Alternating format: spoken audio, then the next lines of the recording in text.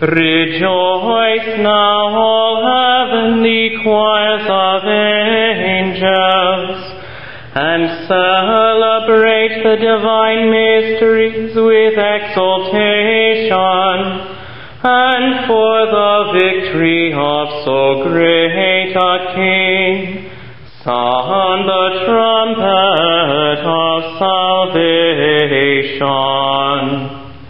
Exalt also earth enlightened with such radiance, made brilliant by the splendor of the eternal King.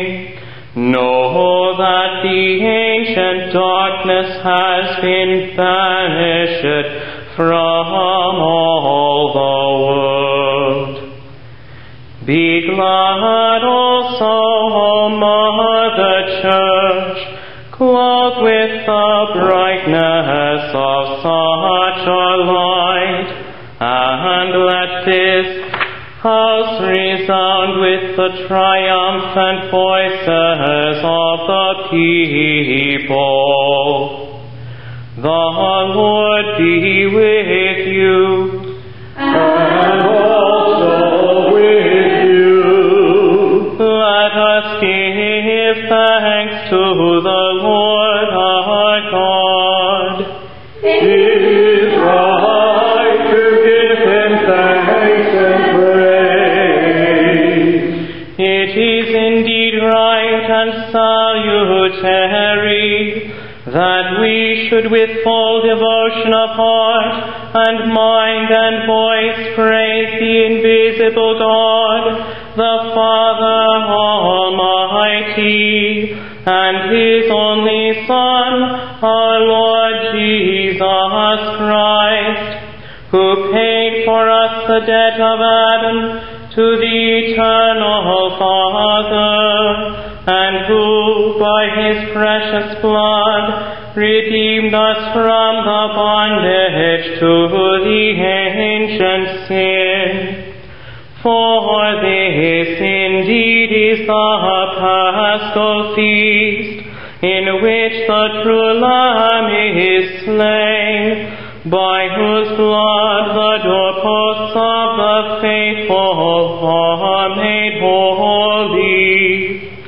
This is the night in which in ancient times you delivered our forebears, the children of Israel, from the land of Egypt, and led them dry shod through the Red Sea.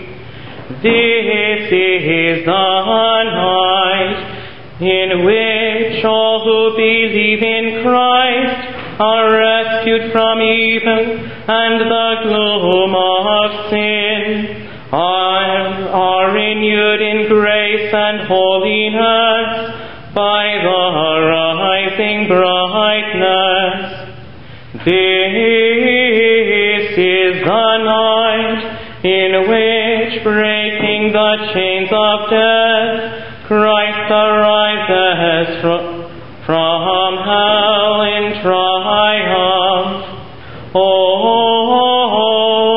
night truly blessed, which alone was worthy to know the time and the hour, when Christ arose again from hell. O night truly blessed, in which heaven and earth are joined, things human and things divine. We therefore pray to you, O Lord, that He, in whose honor this candle burns, will continue to vanquish the darkness of this night, and faithfully shed light on all the human race. Through the same Lord Jesus Christ, your Son, who lives and reigns with you in the unity of the Holy Spirit, one God, now and forever.